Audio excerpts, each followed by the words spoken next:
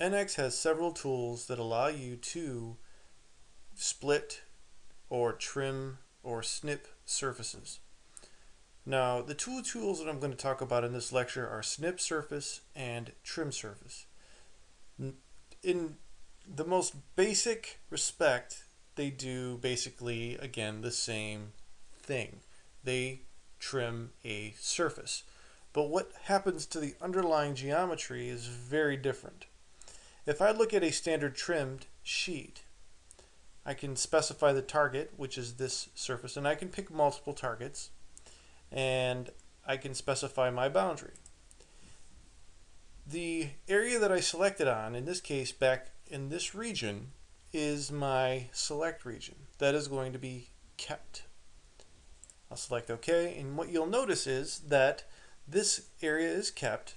It is trimmed to this curve, and you'll notice the parameterization of the original surface still exists, meaning that this face of the surface has been trimmed back to this curve. I have a curve hidden away. I'm going to unblank it. Let's get rid of that bugaboo. I'll do trim sheet again. I will specify my surface, and this time I'll use this boundary. Select OK, and once again this area was kept. This is trimmed away. So all I've done is I removed a portion of the face on that surface. With Snip Surface, it does something a bit different. With this, you specify your target. You'll notice that I can only specify one target. And then you can specify your boundary. Once I specify my boundary, you'll notice that the parameterization of the original underlying surface changes. What's happening is, as the surface is being snipped to the new boundary, it's reparameterizing the entire underlying surface to basically create a new surface in this new position. Here you can see deviations to the original underlying surface. Those deviations are saying at this edge we have pulled away, and this is what the new surface is going to look like. Here I can go under refit control, and I have by default have keep parameterization, meaning it's going to keep the control polygon the same number, same count, same everything. I can change this to degree in patches or degree in tolerance. I'll say degree in patches. If I go up to a 3 by 1, you'll notice that my tolerances tighten up considerably.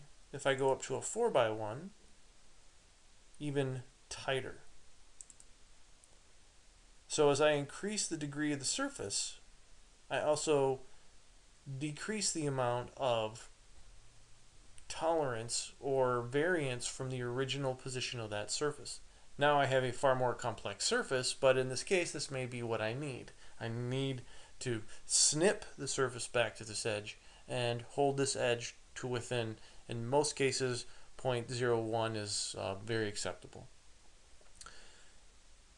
If I go into settings, you'll notice that I have divide. If I turn on the divide tick mark, what it will do is it'll divide the surface, basically keep this side and keep this side. And then I also have edit a copy. With edit a copy, it will actually copy the original surface and then do the snip to the copy, leaving the original alone. So I'll change this back to keep parameterization.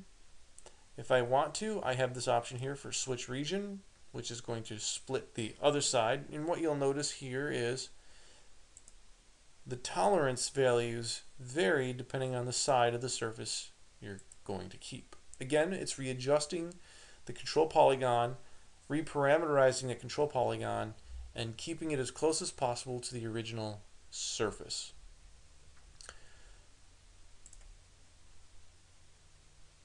Let me undo that. And one of the limitations of Snip Surface, it's not really necessarily a limitation of Snip Surface, it's a limitation of math, is that I cannot snip a surface with a hole built into it as such. This is not parametrically rectangular. And because of that, I am unable to snip that surface to this boundary. So for holes and things of that nature, you're just not capable of doing said thing. You cannot parametrically modify this polygon to fit into this circular shape. The only thing that'll work is a trim sheet. Some of the other options I have is snip with another surface, snip with the plane, snip with isoparm. So basically, this would be an intersection curve, again an intersection curve to a plane instead of a surface, and an isoparm is just that, an isoparm on that surface. So when I, in this case, switch to isoparm, you can see I can drag to which isoparm that I want in either direction. And as I drag that isoparm, you'll notice that the surface is refit along the entire, or parameterization of the surface is refit along that entire modification. So those are the differences between snip surface and trim sheet. There are other trimming options that NX has. Something called trim and extend, and this will be another lecture all to itself, but again, it's a very powerful tool, and it allows us to use multiple surfaces to create corners or extend surfaces. So very powerful tool. That's a lecture all to itself. So trim sheet allows you to trim the face of the surface, keeps the parameterization of the original surface. Snip surface removes the parameterization of the original and readjusts the control points to fit to whatever it is you are snipping to. Again, snip surface will not allow non-parametrically shaped objects like this curve on surface, which is a circle or closed off circle.